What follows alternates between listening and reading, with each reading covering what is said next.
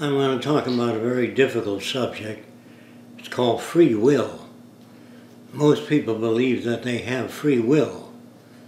A strange thing about it, in the mechanical world, when they say the machine turned off, machines don't turn off. Either there's a short or something wrong with the circuit. And even automobile mechanics look for the factors that change the behavior of the automobile. Either the tires are not equally inflated, they look for that. If your car veers to the right or left, sometimes the tire pressure isn't even in your car.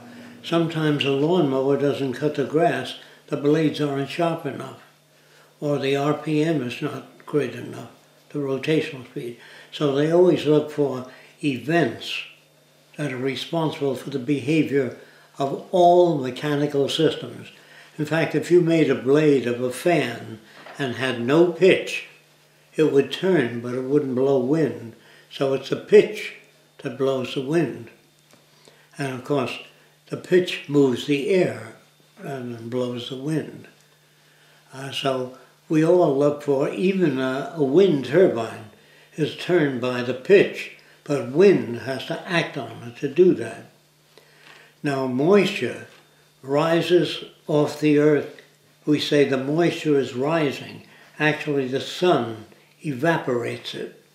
The sun lifts these little drops by heating them, and they move up and back rapidly, and they rise. They rise. Actually, they are caused to rise by the sun acting on the drops of water. We equate everything in nature. We never see, well, some of us do, we say the tree fell over. The tree doesn't fall over unless it happens to have branches which grow and change the center of gravity of the tree. So it can no longer, the roots do not grasp enough surface to keep the tree upright, so the wind acting on the tree makes it fall to the ground.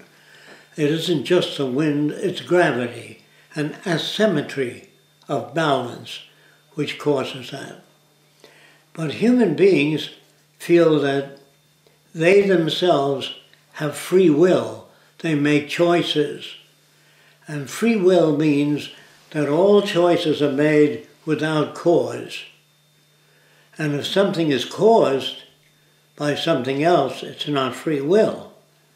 In other words, hunger, when you get hungry, the organism has used up a lot of energy, and so you have different feelings. You have thirst, you have hunger. It's thirst, and it tends to make you want a glass of water. If you never had the feeling of thirst, you'd dry up, you would die. If you didn't have a sensor, if a fly landed on you, if you didn't feel the itch, it would sting you continuously. So would it be.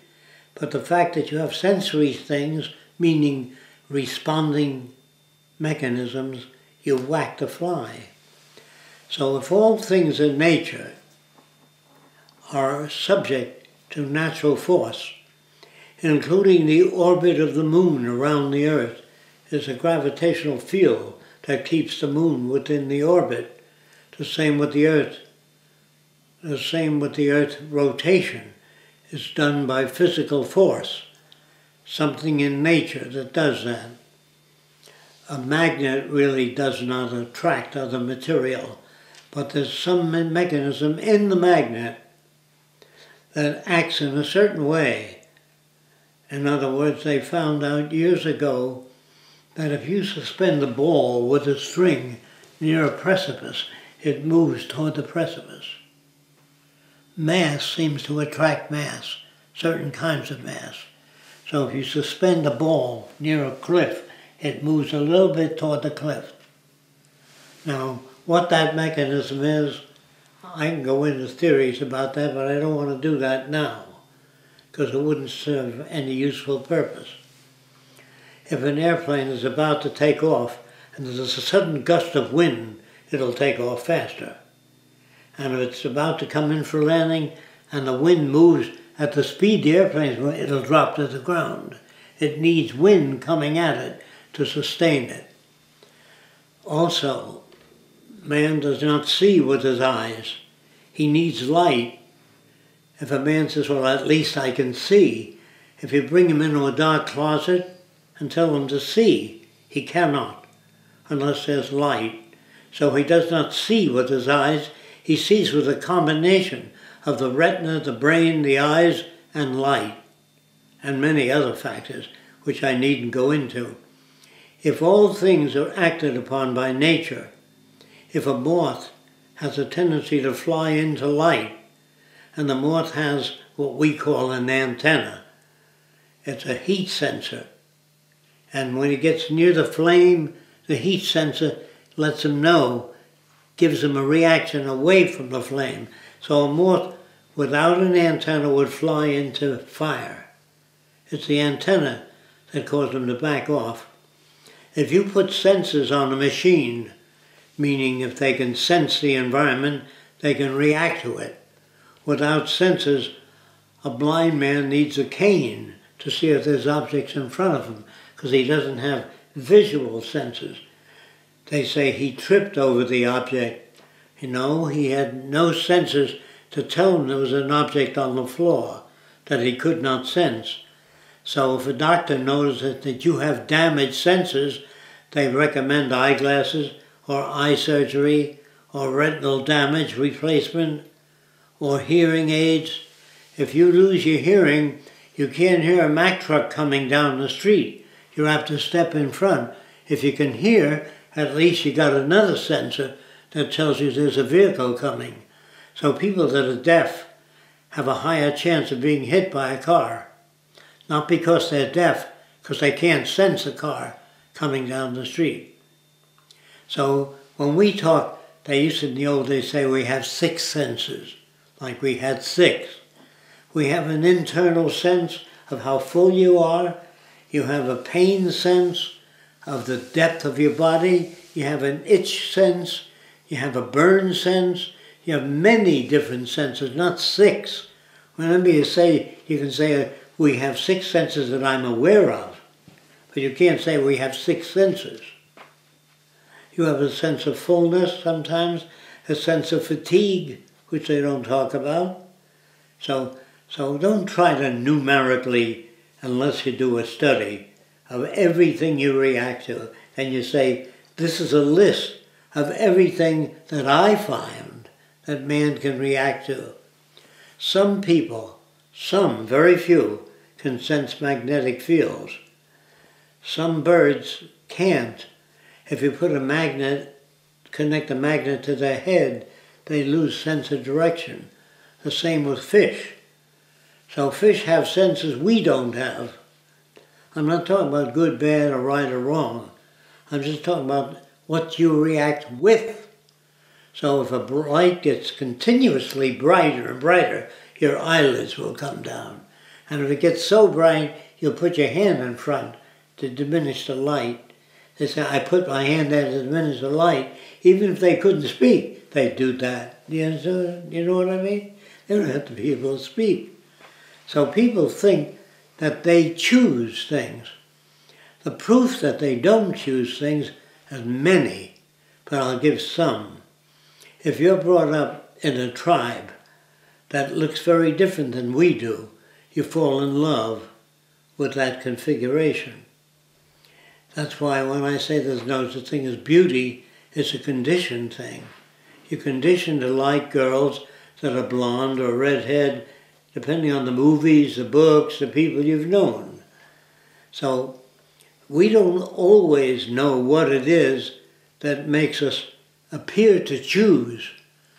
But if you met a person with yellow spots on their face, and they always beat you up every time you met a person with yellow spots, the next time you saw a person with yellow spots, you'd cross the street. And they said, well, I'm avoiding the person with yellow spots. No, that's called a conditioned reflex. You're conditioned to react to yellow spots. It doesn't mean that everybody with yellow spots will beat you up. We project, and maybe some of that projection is useful for survival. So if you eat a certain type of grass and you get a bellyache, the next time you see that pattern, you tell somebody else, don't eat that. Because all your decision making is based upon experience. So if you touch a lot of poison oak and you get blisters on your hand and you don't know what it is that you touch, you better make a record in the future of touching things and then looking at your hand. And then later when you get a reaction, your decision making system is affected by the rash you get. So if you meet a redhead and she's very temperamental, and you meet a second redhead and she's very temperamental, you might tell your friends, stay away from redheads. They're temperamental. No, that's your reaction to particular redheads. So if you meet a gay person and they reach for you, you put your hand there, what the hell's the matter with that person? They've been conditioned differently than you have. It isn't that they're bad. Nobody is bad. So that's why society does not believe in free will. They say, don't steal. When the kid steals, you slap his hand if you catch him stealing. If you don't catch him, he can get away with it. So you tell kids, you give them a sense of morality, a sense of behavior by spanking or pulling a dog. All dogs will try to do whatever they want to do. So you connect a leash to him. When he tries to do his own thing, you pull him away. So he always has to obey you.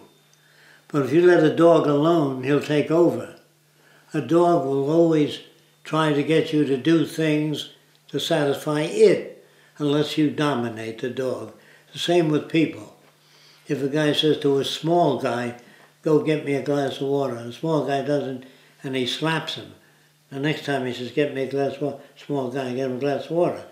But it's a big guy, and he picks him up and throws him across the room. He never says, he says, I'll get my own glass of water. That's based on conditioning. So free will is an arrogance on the part of man, the assumption that he is the only object in the world that does not react to certain stimuli. All decisions are based upon whatever reaction you had. If you like a young lady, you get married. In the old days, you just moved in together. But it was too difficult to manage. That is, a ruling group of people could not manage people unless they made a set of laws and said, you don't take anything out of his hut, you don't take anything out of her hut. They had to invent some kind of structure to keep that society from working. In other words, if everybody took things from your log cabin and you went hunting and you got 5 rabbits and I stole 4 of them, the tribe wouldn't work. So morality is an outgrowth of inability to manage systems. Do you understand that? All moral laws come about because we need to have, especially if you get more than 4 people living together, you have to make laws. The laws that don't take his bow and arrow, he made that bow and arrow.